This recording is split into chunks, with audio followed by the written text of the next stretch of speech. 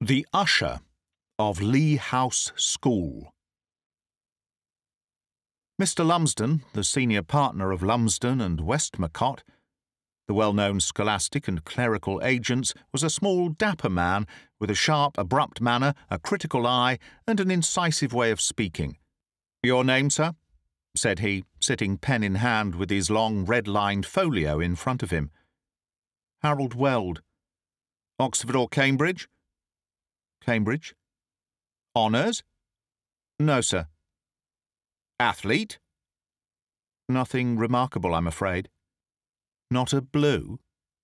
"Oh, no." Mr. Lumsden shook his head despondently and shrugged his shoulders in a way which sent my hopes down to zero. "There is a very keen competition for masterships, Mr. Weld," said he. "The vacancies are few and the applicants innumerable. A first-class athlete, or cricketer, or a man who has passed very high in his examinations can usually find a vacancy. I might say always in the case of the cricketer, but the average man, if you will excuse the description, Mr. Weld, has a very great difficulty, almost an insurmountable difficulty. We have already more than 100 such names upon our lists, and if you think it worthwhile our adding yours, I dare say that in the course of some years we may possibly be able to find you some opening which—" He paused on account of a knock at the door. It was a clerk with a note. Mr. Lumsden broke the seal and read it. "Why, Mr. Weld," said he, "this is really rather an interesting coincidence. I understand you to say that Latin and English are your subjects, and that you would prefer for a time to accept a place in an elementary establishment, where you would have time for private study?" "Quite so." "This note contains a request from an old client of ours, Dr. Phelps McCarthy, of Willow Lea House Academy, West Hampstead, that I should at once send him a young man who should be qualified to teach Latin and English to a small class of boys under 14 years of age. His vacancy appears to be the very one which you are looking for. The terms are not munificent, £60, board, lodging, and washing, but the work is not onerous, and you would have the evenings to yourself." "That would do!" I cried, with all the eagerness of the man who sees work at last after weary months of seeking. "I don't know that it is quite fair to these gentlemen, whose names have been so long upon our list," said Mr. Lumsden, glancing down at his open ledger, "but the coincidence is so striking that I feel we must really give you the refusal of it." "Then I accept it, sir, and I am much obliged to you." "There is one small provision in Dr. McCarthy's letter. He stipulates that the applicant must be a man with an imperturbably good temper." "I am the very man," said I, with conviction. "Well," said Mr. Lumsden, with some hesitation, "I hope that your temper is really as good as you say, for I rather fancy that you may need it. I presume that every elementary schoolmaster does." "Yes, sir. But it is only fair to warn you that there may be some especially trying circumstances in this particular situation. Dr. Phelps McCarthy does not make such a condition without some very good and pressing reason." There was a certain solemnity in his speech which struck a chill in the delight with which I had welcomed this providential vacancy. "May I ask the nature of these circumstances?" I asked. "We endeavour to hold the balance equally between our clients, and to be perfectly frank with all of them. If I knew of objections to you, I should certainly communicate them to Dr. McCarthy, and so I have no hesitation in doing as much for you. I find," he continued, glancing over the pages of his ledger, "that within the last 12 months we have supplied no fewer than 7 Latin masters to Willow Lea House Academy, 4 of them having left so abruptly as to forfeit their month's salary, and none of them having stayed more than 8 weeks. And the other masters? Have they stayed?" "There is only one other residential master, and he appears to be unchanged. You can understand, Mr. Weld," continued the agent, closing both the ledger and the interview, that such rapid changes are not desirable from a master's point of view, whatever may be said for them by an agent working on commission. I have no idea why these gentlemen have resigned their situations so early. I can only give you the facts, and advise you to see Dr. McCarthy at once, and to form your own conclusions. Great is the power of the man who has nothing to lose, and it was therefore with perfect serenity, but with a good deal of curiosity, that I rang early that afternoon the heavy wrought-iron bell of the Willow Lea House Academy. The building was a massive pile, square and ugly, standing in its own extensive grounds with a broad carriage sweep curving up to it from the road. It stood high, and commanded a view on the one side of the grey roofs and bristling spires of northern London, and on the other of the well-wooded and beautiful country which fringes the great city. The door was opened by a boy in buttons, and I was shown into a well-appointed study, where the principal of the academy presently joined me. The warnings and insinuations of the agent had prepared me to meet a choleric and overbearing person, one whose manner was an insupportable provocation to those who worked under him. Anything further from the reality cannot be imagined. He was a frail, gentle creature, clean-shaven and round-shouldered, with a bearing which was so courteous that it became almost deprecating. His bushy hair was thickly shot with grey, and his age, I should imagine, to verge upon 60. His voice was low and suave, and he walked with a certain mincing delicacy of manner. His whole appearance was that of a kindly scholar, who was more at home among his books than in the practical affairs of the world. "I am sure that we shall be very happy to have your assistance, Mr. Weld," said he, after a few professional questions. "Mr. Percival Manners left me yesterday, and I should be glad if you could take over his duties tomorrow." "May I ask if that is Mr. Percival Manners of Selwyn?" I asked. "Precisely. Did you know him?" "Yes, he is a friend of mine." "An excellent teacher, but a little hasty in his disposition. It was his only fault. Now, in your case, Mr. Weld, is your own temper under good control? Supposing, for argument's sake, that I were to so far forget myself as to be rude to you, or to speak roughly, or to jar your feelings in any way, could you rely upon yourself to control your emotions?" I smiled at the idea of this courteous little mincing creature ruffling my nerves. "I think that I could answer for it, sir," said I. "Quarrels are very painful to me," said he. "I wish everyone to live in harmony under my roof. I will not deny that Mr. Percival Manners had provocation, but I wish to find a man who can raise himself above provocation, and sacrifice his own feelings for the sake of peace and concord. I will do my best, sir. You cannot say more, Mr. Weld. In that case, I will expect you tonight, if you can get your things ready so soon." I not only succeeded in getting my things ready, but I found time to call at the Benedict Club in Piccadilly, where I knew that I should find Manners if he were still in town. There he was, sure enough, in the smoking-room, and I questioned him over a cigarette as to his reasons for throwing up his recent situation. "You don't mean to tell me that you were going to Dr. Phelps McCarthy's academy?" he cried, staring at me in surprise. "My dear chap, it's no use. You can't possibly remain there."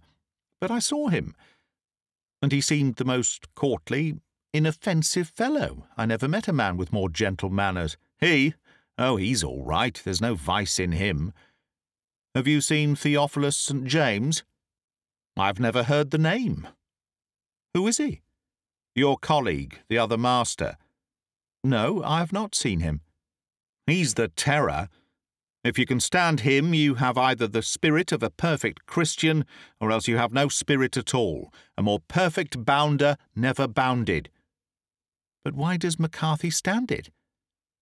My friend looked at me significantly through his cigarette smoke and shrugged his shoulders. You will form your own conclusions about that. Mine were formed very soon, and I never found occasion to alter them." "It would help me very much if you would tell me them." "When you see a man in his own house allowing his business to be ruined, his comfort destroyed, and his authority defied by another man in a subordinate position, and calmly submitting to it without so much as a word of protest, what conclusion do you come to?" "That the one has a hold over the other." Percival Manners nodded his head. "There you are. You've hit it first barrel. It seems to me that there's no other explanation which will cover the facts. At some period in his life the little doctor has gone astray. Humanum est errare. I've even done it myself. But this was something serious. And the other man got a hold of it and has never let go. That's the truth. Blackmail is at the bottom of it. But he had no hold over me, and there was no reason why I should stand his insolence, so I came away. And I very much expect to see you do the same." For some time he talked over the matter, but he always came to the same conclusion, that I should not retain my new situation very long. It was with no very pleasant feelings after this preparation that I found myself face to face with the very man of whom I had received so evil an account. Dr. McCarthy introduced us to each other in his study on the evening of that same day, immediately after my arrival at the school. "This is your new colleague, Mr. St. James," said he, in his genial, courteous fashion. "I trust that you will mutually agree, and that I shall find nothing but good feeling and sympathy beneath this roof." I shared the good doctor's hope, but my expectations of it were not increased by the appearance of my confrère. He was a young, bull-necked fellow about 30 years of age, dark-eyed and black-haired, with an exceedingly vigorous physique. I have never seen a more strongly built man, though he tended to run to fat in a way which showed that he was in the worst of training.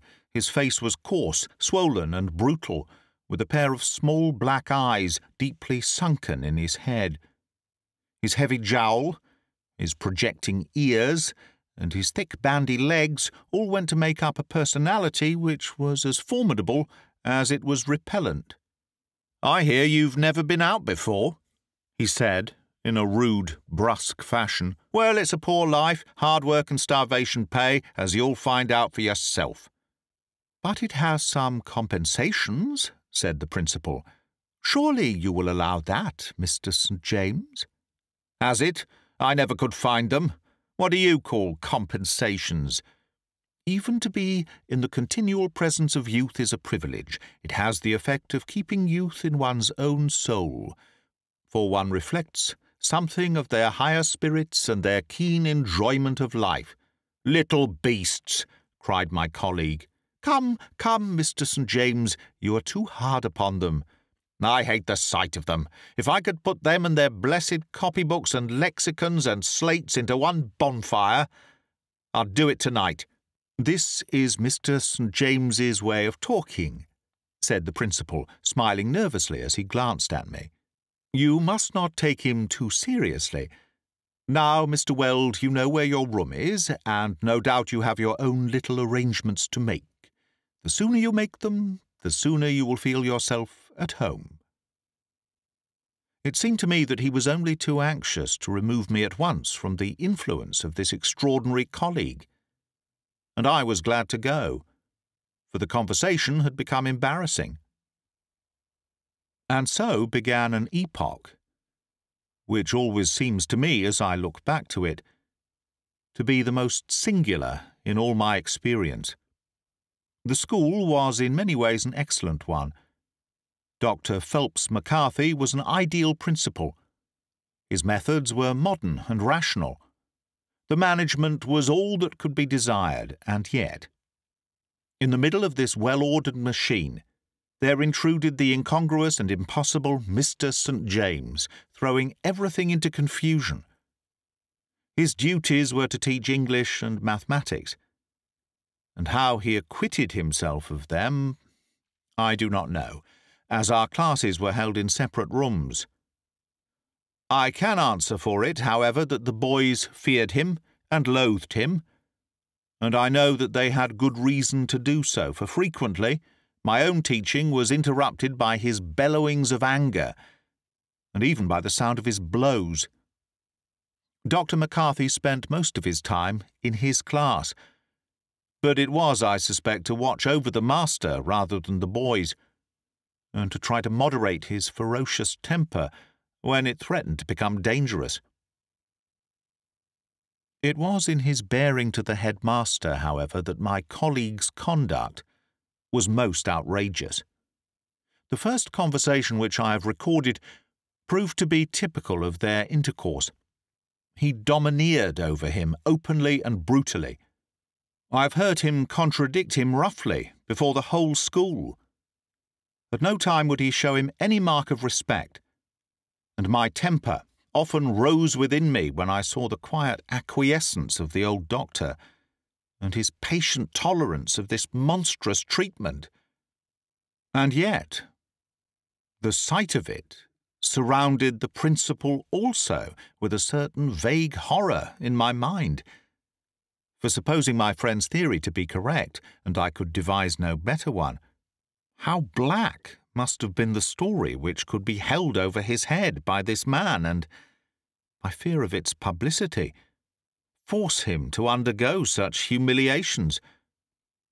This quiet, gentle doctor might be a profound hypocrite, a criminal, a forger possibly, or a poisoner.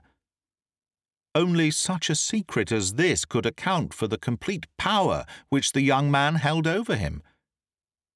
Why else should he admit so hateful a presence into his house, and so harmful an influence into his school? Why should he submit to degradations which could not be witnessed, far less endured, without indignation? And yet, if it were so, I was forced to confess that my principal carried it off with extraordinary duplicity. Never by word or sign did he show that the young man's presence was distasteful to him. I have seen him look pained, it is true, after some peculiarly outrageous exhibition, but he gave me the impression that it was always on account of the scholars or of me, never on account of himself. He spoke to and of St. James in an indulgent fashion, smiling gently at what made my blood boil within me. In his way of looking at him and addressing him, one could see no trace of resentment, but rather a sort of timid and deprecating goodwill. His company he certainly courted, and they spent many hours together in the study and the garden. As to my own relations with Theophilus St. James, I made up my mind from the beginning that I should keep my temper with him, and to that resolution I steadfastly adhered. If Dr. McCarthy chose to permit this disrespect, and to condone these outrages, it was his affair and not mine. It was evident that his one wish was that there should be peace between us, and I felt that I could help him best by respecting this desire. My easiest way to do so was to avoid my colleague, and this I did to the best of my ability. When we were thrown together, I was quiet, polite, and reserved. He, on his part, showed me no ill will, but met me rather with a coarse joviality and a rough familiarity, which he meant to be ingratiating. He was insistent in his attempts to get me into his room at night for the purpose of playing euchre and of drinking. "Old McCarthy doesn't mind," said he. "Don't you be afraid of him. We'll do what we like, and I'll answer for it that he won't object." Once only I went, and when I left, after a dull and gross evening, my host was stretched dead drunk upon the sofa. After that I gave the excuse of a course of study, and spent my spare hours alone in my own room. One point upon which I was anxious to gain information was as to how long these proceedings had been going on. When did St. James assert his hold over Dr. McCarthy? From neither of them could I learn how long my colleague had been in his present situation. One or two leading questions, upon my part, were eluded or ignored in a manner so marked that it was easy to see that they were both of them as eager to conceal the point as I was to know it. But at last, one evening, I had the chance of a chat with Mrs. Carter, the matron, for the doctor was a widower, and from her I got the information which I wanted. It needed no questioning to get at her knowledge, for she was so full of indignation that she shook with passion as she spoke of it, and raised her hands into the air in the earnestness of her denunciation, as she described the grievances which she had against my colleague. "It was 3 years ago, Mr. Weld, that he first darkened this doorstep," she cried. "3 bitter years they have been to me. The school had 50 boys then, now it has 22. That's what he has done for us in 3 years. In another 3 there won't be one, and the doctor, that angel of patience, you see how he treats him. Though he is not fit to lace his boots for him. If it wasn't for the doctor, you may be sure that I wouldn't stay an hour under the same roof with such a man. And so I told him to his own face, Mr. Weld. If the doctor would only pack him about his business. But I know I am saying more than I should." She stopped herself with an effort, and spoke no more upon the subject. She had remembered that I was almost a stranger in the school, and she feared that she had been indiscreet. There were 1 or 2 very singular points about my colleague. The chief one was that he rarely took any exercise. There was a playing field within the college grounds, and that was his farthest point. If the boys went out, it was I or Dr. McCarthy who accompanied them. St. James gave as a reason for this that he had injured his knee some years before and that walking was painful to him. For my part, I put it down to pure laziness upon his part, for he was of an obese, heavy temperament. Twice, however, I saw him from my window stealing out of the grounds late at night, and the second time I watched him return in the grey of the morning and slink in through an open window. These furtive excursions were never alluded to, but they exposed the hollowness of his story about his knee, and they increased the dislike and distrust which I had of the man. His nature seemed to be vicious to the core. Another point, small but suggestive, was that he hardly ever, during the months that I was at Lea House, received any letters, and on those few occasions they were obviously tradesmen's bills. I am an early riser, and used every morning to pick my own correspondence out of the bundle upon the hall table. I could judge, therefore, how few were ever there for Mr. Theophilus St. James. There seemed to me to be something peculiarly ominous in this. What sort of a man could he be who, during 30 years of life, had never made a single friend, high or low, who cared to continue to keep in touch with him? And yet the sinister fact remained that the headmaster not only tolerated, but was even intimate with him. More than once, on entering a room, I have found them talking confidentially together, and they would walk arm in deep conversation up and down the garden paths. So curious did I become to know what the tie was which bound them, that I found it gradually push out my other interests, and become the main purpose of my life. In school and out of school, at meals and at play, I was perpetually engaged in watching Dr. Phelps McCarthy and Mr. Theophilus St. James, and in endeavouring to solve the mystery which surrounded them. But, unfortunately, my curiosity was a little too open. I had not the art to conceal the suspicions which I felt about the relations which existed between these 2 men, and the nature of the hold which the one appeared to have over the other. It may have been my manner of watching them. It may have been some indiscreet question, but it is certain that I showed too clearly what I felt. One night I was conscious that the eyes of Theophilus St. James were fixed upon me in a surly and menacing stare. I had a foreboding of evil, and I was not surprised when Dr. McCarthy called me next morning into his study. "I am very sorry, Mr. Weld," said he, "but I am afraid that I shall be compelled to dispense with your services." "Perhaps you would give me some reason for dismissing me," I answered, for I was conscious of having done my duties to the best of my power, and knew well that only one reason could be given. "I have no fault to find with you," said he, and the colour came to his cheeks. "You send me away at the suggestion of my colleague?" His eyes turned away from mine. "We will not discuss the question, Mr. Weld. It is impossible for me to discuss it. In justice to you, I will give you the strongest recommendation for your next situation. I can say no more. I hope that you will continue your duties here until you have found a place elsewhere." My whole soul rose against the injustice of it, and yet I had no appeal and no redress. I could only bow and leave the room, with a bitter sense of ill-usage at my heart.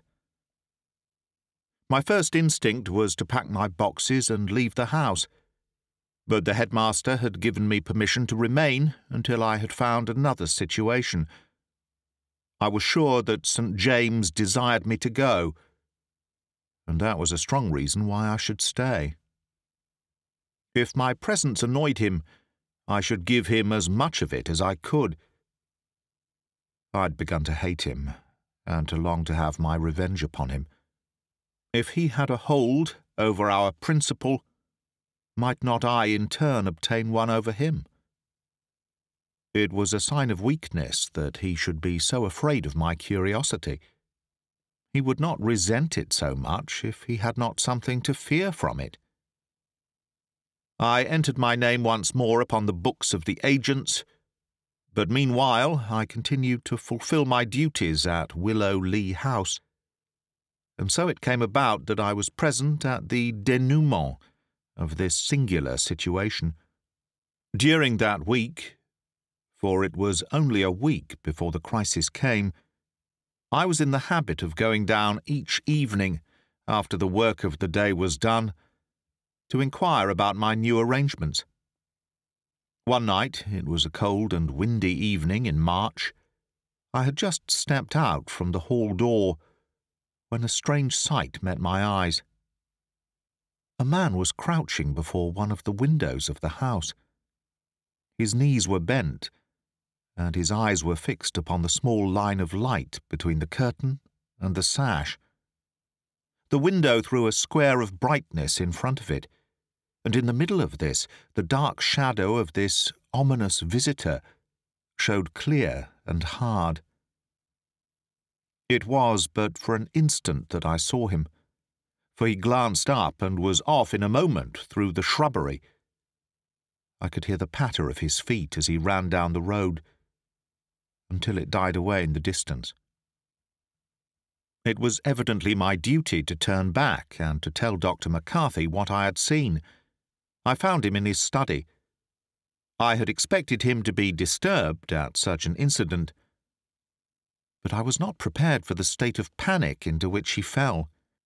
He leaned back in his chair, white and gasping, like one who has received a mortal blow.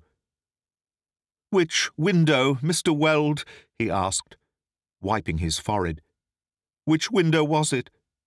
"The next to the dining room, Mr. St. James's window." Dear me, this is indeed unfortunate. A man looking through Mr. St. James's window." He wrung his hands like a man who is at his wit's end what to do. "I shall be passing the police station, sir. Would you wish me to mention the matter?" No, he cried, suddenly mastering his extreme agitation. "I have no doubt that it was some poor tramp who intended to beg. I attach no importance to the incident, none at all. Don't let me detain you, Mr. Weld, if you wish to go out."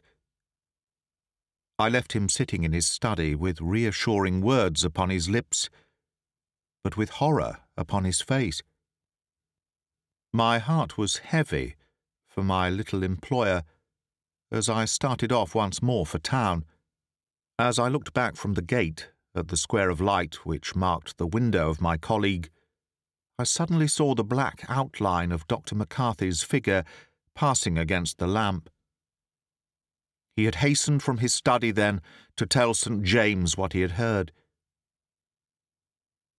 What was the meaning of it all? This atmosphere of mystery, this inexplicable terror, these confidences between two such dissimilar men. I thought and thought as I walked. But do what I would, I could not hit upon any adequate conclusion. I little knew how near I was to the solution of the problem. It was very late, nearly 12 o'clock, when I returned, and the lights were all out, save one in the doctor's study. The black, gloomy house loomed before me as I walked up the drive, its sombre bulk broken only by the one glimmering point of brightness. I let myself in with my latch-key, and was about to enter my own room, when my attention was arrested by a short, sharp cry like that of a man in pain. I stood and listened, my hand upon the handle of my door. All was silent in the house, save for a distant murmur of voices which came, I knew, from the doctor's room. I stole quietly down the corridor in that direction. The sound resolved itself now into two voices, the rough, bullying tones of St. James, and the lower tone of the doctor, the one apparently insisting, and the other arguing and pleading. 4 thin lines of light in the blackness showed me the door of the doctor's room, and step by step I drew nearer to it in the darkness. St. James's voice within rose louder and louder, and his words now came plainly to my ear. "I'll have every pound of it. If you won't give it to me, I'll take it. Do you hear?" Dr. McCarthy's reply was inaudible, but the angry voice broke in again. "Leave you destitute? I leave you this little gold mine of a school, and that's enough for one old man, is it not? How am I to set up in Australia without money? Answer me that." Again the doctor said something in a soothing voice, but his answer only roused his companion to a higher pitch of fury. "Done for me? What have you ever done for me, except what you couldn't help doing? It was for your good name, not for my safety, that you cared. But enough cackle, I must get on my way before morning. Will you open your safe, or will you not?" "Oh, James, how can you use me so?" cried a wailing voice. And then there came a sudden little scream of pain. At the sound of that helpless appeal from brutal violence, I lost for once that temper upon which I had prided myself. Every bit of manhood in me cried out against any further neutrality. With my walking cane in my hand, I rushed into the study. As I did so, I was conscious that the hall door bell was violently ringing. "You villain!" I cried. "Let him go!" The 2 men were standing in front of a small safe, which stood against one wall of the doctor's room.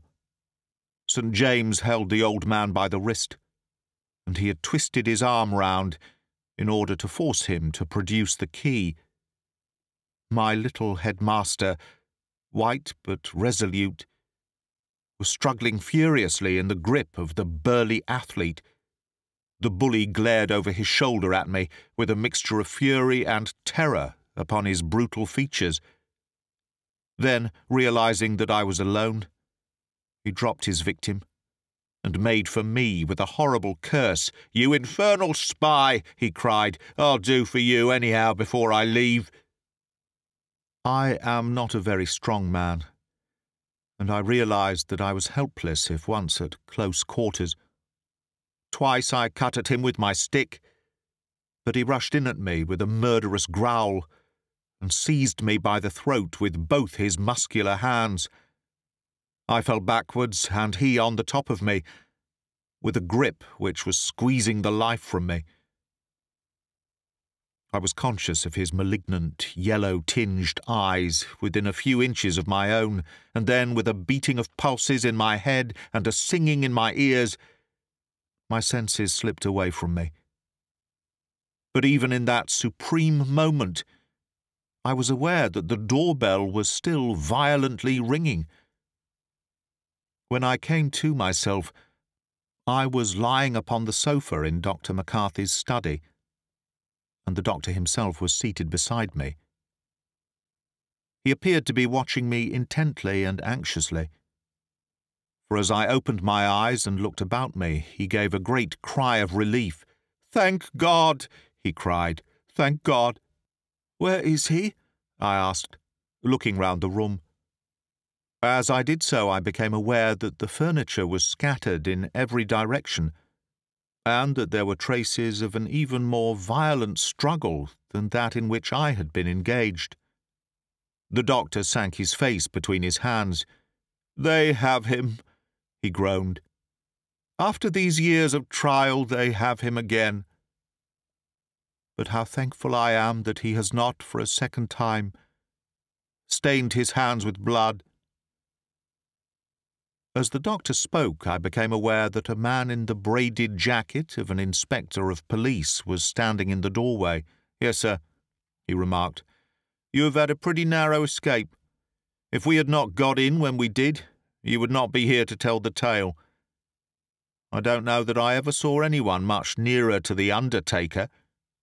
I sat up with my hands to my throbbing head. "Dr. McCarthy," said I, "this is all a mystery to me. I should be glad if you could explain to me who this man is, and why you have tolerated him so long in your house." "I owe you an explanation, Mr. Weld, and the more so since you have, in so chivalrous a fashion, almost sacrificed your life in my defence.